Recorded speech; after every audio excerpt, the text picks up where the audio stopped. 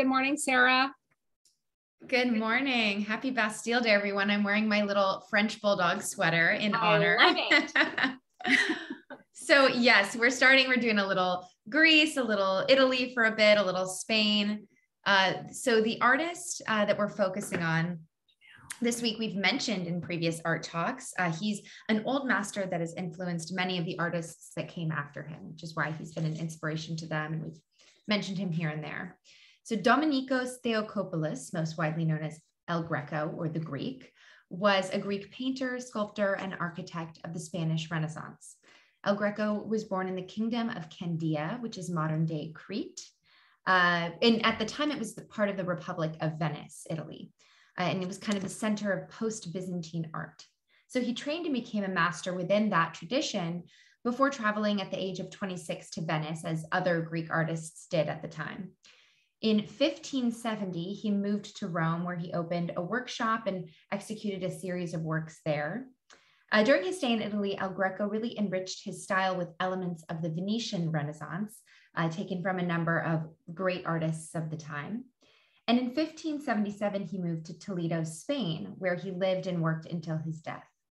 In Toledo, El Greco received several major commissions and produced some of his best-known paintings, such as View of Toledo and Opening of the Fifth Seal, which we'll look at in just a moment.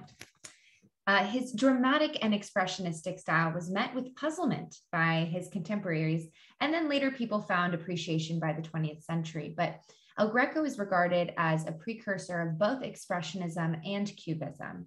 And he's been characterized by modern scholars as an artist so individual that he belongs to no conventional school.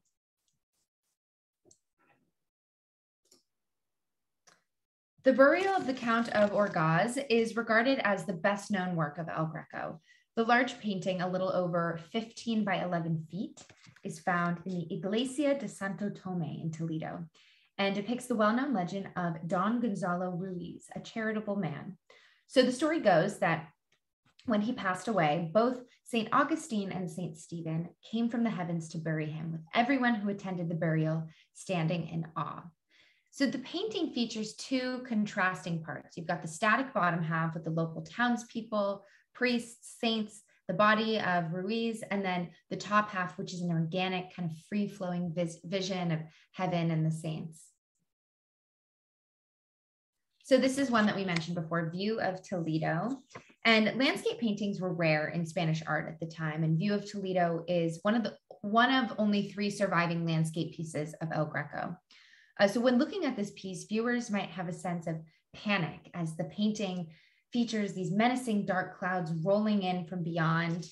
And it has the ability to create a powerful storm battering the verdant land below.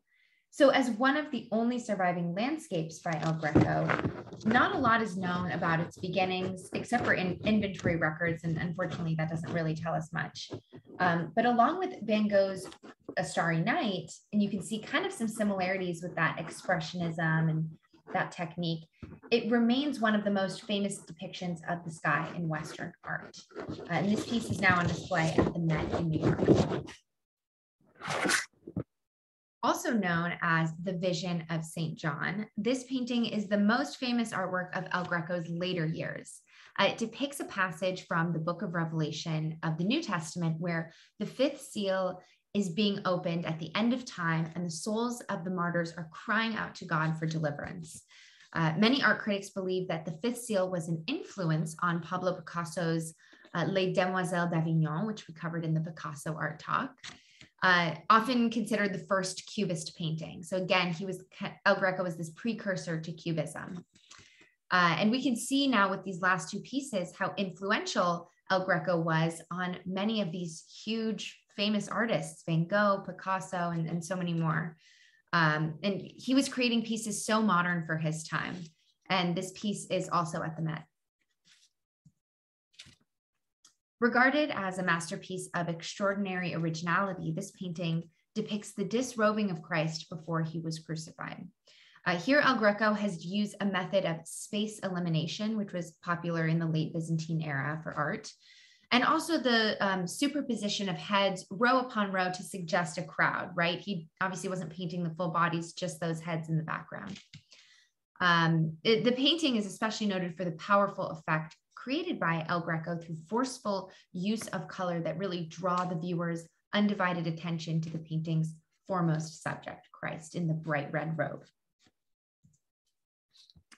So while El Greco is mainly known for his religious works, he also produced several portraits. One of his finest examples, The Nobleman with His Hand on His Chest, is a bust-length portrait depicting a gentleman around the age of 30.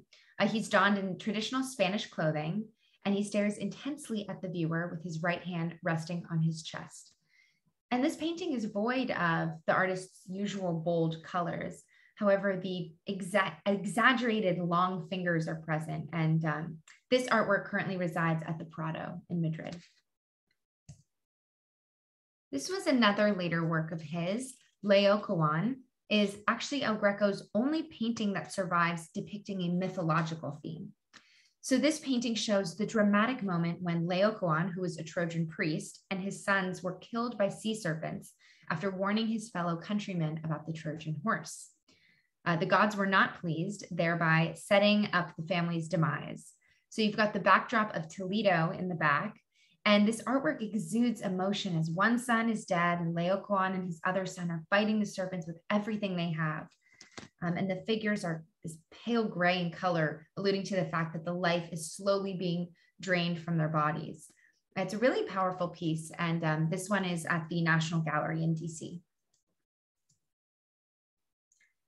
This is an enormous painting and was actually part of his first major commission, and it was painted for the high altar of the church in Santo Domingo el Antiguo in Toledo. And it established his reputation in that area. Again, it was his first major commission, so he had a lot to prove in this new town. So he painted this in Venetian technique, but he used an intensity of colors and manipulation of contrasts that were to become a hallmark of his personal art. The composition of the painting, which measures a little over 13 by 7 feet, is divided in two halves. You have the upper section depicting the Virgin Mary rising to heaven, while in the lower section, the people stare in awe and amazement. And finally, the Holy Trinity was part of the same commission as the Ascension of the Virgin Mary. And here we can see his signature technique of the contrasted colors and shadows. And we also see him start to play with the elongated figures and torsos that he becomes so well known for. This particular piece brought El Greco great fame in Toledo and is counted among his masterworks and was revered by the next generation of artists, as so many of his other works were. So I hope you enjoyed looking at the inspirational works of the old master El Greco, and I will see you all next week. Thank you. France, Greece, Spain makes me want to get back to Europe ASAP.